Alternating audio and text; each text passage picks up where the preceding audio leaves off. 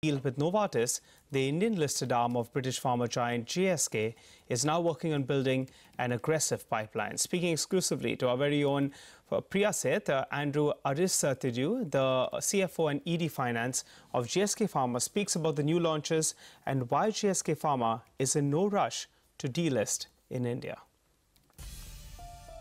We're having a new vaccine launched this year. We're looking at the diabetes franchise, and we're also looking at business development opportunities with either local companies or foreign companies. So in totality, we expect to launch 6 to 7 new products over the next 2 to 3 years.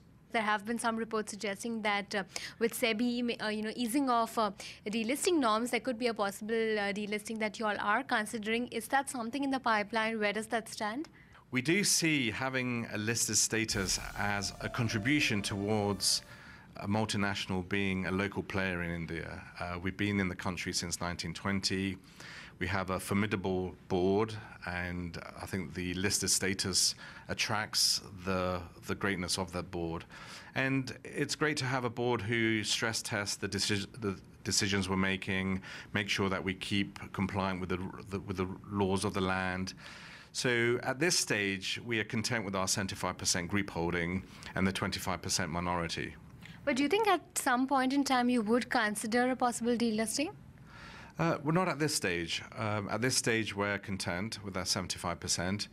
If you look at analogues of delisting, they are very expensive. The price is set by the minority shareholder. Okay, on that note, it's time for a very short break. When we return